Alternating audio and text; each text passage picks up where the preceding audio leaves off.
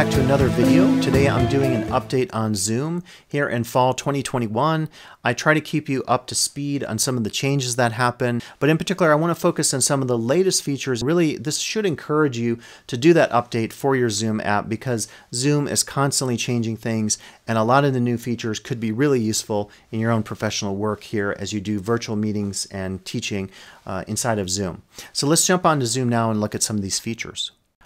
So when we talk about Zoom here, we should realize that there are always two versions of Zoom we're working with, and you're seeing this on the screen. So I have my app-based version, and this is really good because we're going to do an update in a second here. I'm glad this popped up. But the app version is basically like Microsoft Word or PowerPoint. It lives on your computer and is an actual application that you load up. As I've said in all these trainings, you have to go back and forth between the two. It's just the case. So the app version is the first version. The second is when you go to zoom.us. In your browser, type zoom.us, and this is the one where you do a variety of settings that you can't do on the app that lives on your computer. So unfortunately, there are two versions of the Zoom app, the web and the native version, the app version that lives on the computer. You really have to work with both of those in your everyday life here working with Zoom. Now for Zoom updates, what you'll want to do is go to the desktop version of Zoom. And so I'll just pull that up again. And as you can see here, it tells me a lot of things have changed. I have 5.7.4 and I'm actually two versions behind. So I definitely need to get this because brand new chat features, chat sidebar enhancements, search bar, all kinds of cool new stuff. So I'm going to hit update. And I go through the installer here. It will ask you for some permissions. And then I think typically, I'm trying to remember if you have to restart it or not. We'll see what happens when it goes. Now, while we're looking at that, let me show you one other thing. If you ever want to see the latest features, I definitely recommend, I'll try to link to this. You just can type in a browser, Zoom latest features or Zoom enhancements or something like that.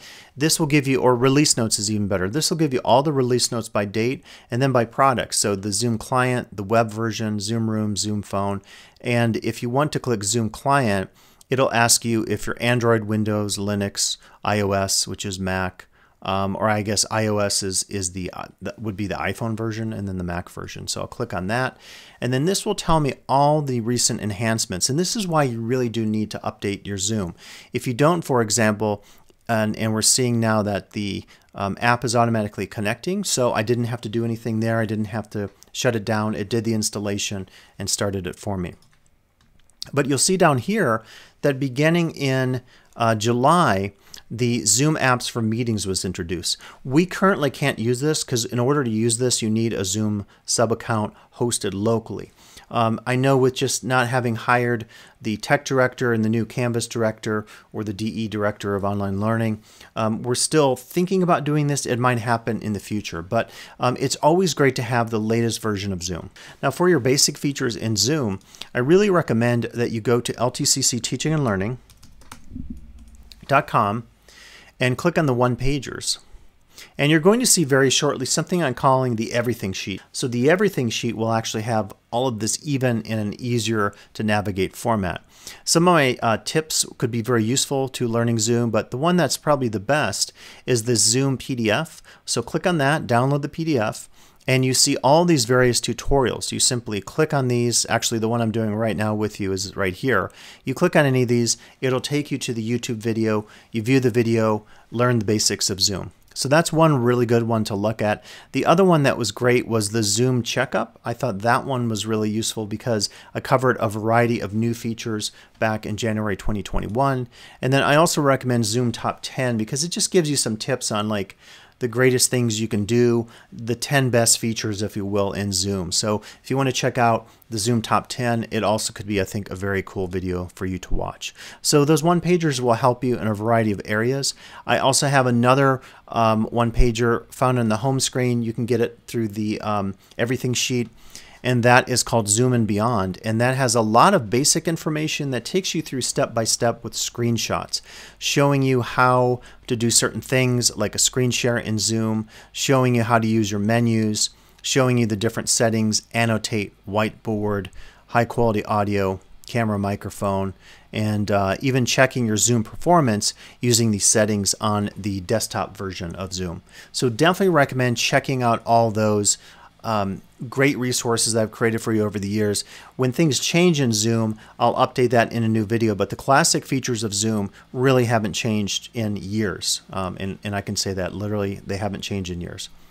So now if you're using Zoom for Eve, we can also talk about how to make Zoom more interactive. I recommend checking out some of my tutorials that focus on using a second camera, using iPhone apps, connecting through your Zoom screen share, a lot of different techniques you can use. You can also check out some of my interactive shorts feature, my Tiny Tech feature. You can check out my entire one-pager I'm developing on different apps that you can use to supplement some of your Zoom teaching. So a lot you can do definitely in the Eve or enhanced virtual format for your students. Again, I mentioned some of the Zoom resources, and so check out all those to learn the basic features of Zoom. There's great tutorials on zoom.us that you can also check out. They'll really be helpful for you, I believe. As far as bells and whistles, I always say in these trainings that if you're not comfortable, whether it's Canvas or Zoom, you don't have to do all the bells and whistles. You could definitely just think of doing the things that work for you. Don't do things that are overly complicated that are going to stress you out in terms of your having to prep your class in addition to having to prep Zoom or Canvas learning on your own end. So don't do everything big. Just do the features and use the features that you need. I mentioned earlier we may get a sub-account through our local campus in the future. We'll have to see if that happens or not. I'm not entirely sure if that will. But if it does, that could offer us some new Zoom features as well. And I already mentioned this, but again, just use what you need in terms of Zoom, because why do everything if you just need a few features in Zoom? Don't try to kill yourself by learning things that you're not going to be able to handle while running a meeting. Keep in mind that during a Zoom meeting, it's not as easy to run things, I find, as a face-to-face meeting, because you're controlling things like camera, lighting, your audio, you're thinking about your PowerPoints, you're maybe tracking attendance, you're trying to do screen shares, set up your iPhone to use with your computer, and maybe even doing stuff in the background with demonstrations. Really, really hard to do. So doing too much in Zoom is not a good idea. Stick with what you need and use only what you need in Zoom. As I always say, if you have any questions about Zoom, please reach out. I am kind of the quasi de facto Zoom person on campus, but there are certainly others that can help you as well. Always happy to help, and I'm just a email or Zoom meeting, as we're talking about Zoom today, away. Okay, well, that'll be it today here, giving you some updates in fall 2021 about Zoom. Hopefully get a chance to do that update to your Zoom app if you don't have the current version. Current version is always changing, and one of the great things is when you log onto Zoom, look at the current version, and it will always tell you if there's an update. If you need an update, you click update, it runs that update, and you're good to go until the next version. As always, reach out with any questions. I'll try to help you out with concerns that you might have about Zoom and how to use it in the most effective way here in your professional work at the college. Thanks for listening. I'll be back with additional videos like this in the future.